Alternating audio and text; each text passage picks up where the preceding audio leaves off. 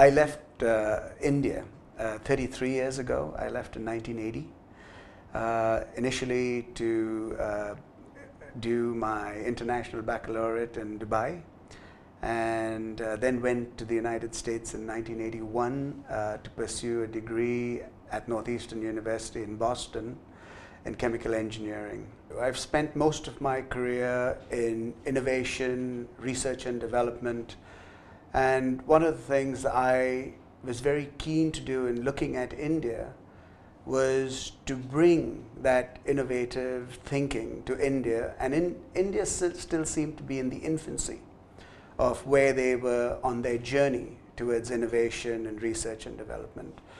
So in my case, I saw India as an opportunity to actually take what I liked most and bring it and develop it further.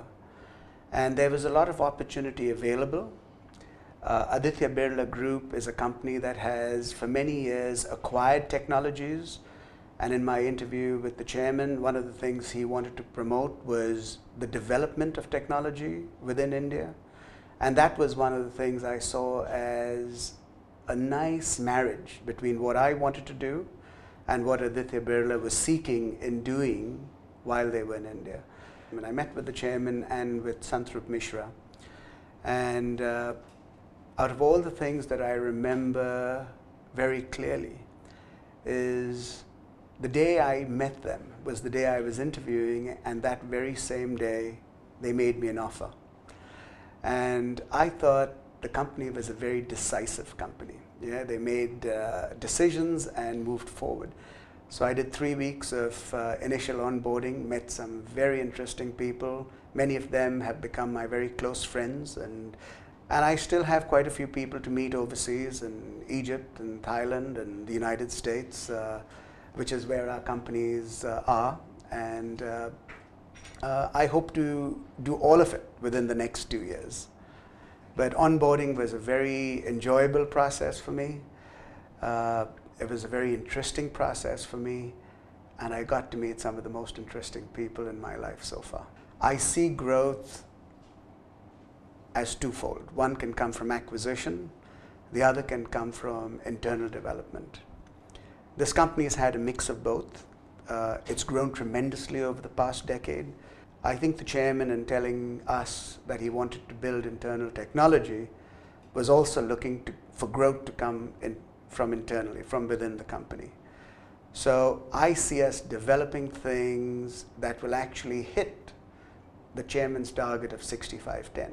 I feel certain that this company is on that path, and it's going to achieve it not just by acquisition, it's going to achieve it also by doing things that are internally driven, internally technically driven.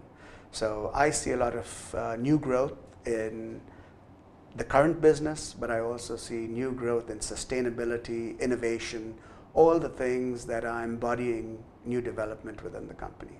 While most people are looking to develop the next generation of novel technology, what Aditya Birla Science and Technology Group has taken on is sustainability and how to get the maximum amount of value from our byproduct or waste streams.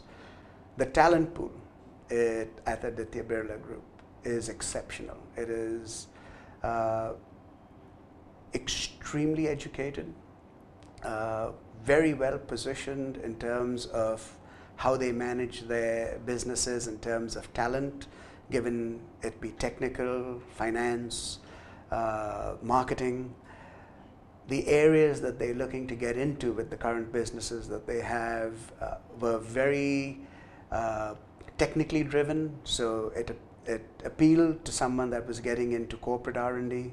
A company and an employer can offer an employee many things, and an employee can give back in many ways. The most important thing that an employee can give back and that a company recognizes right away is loyalty.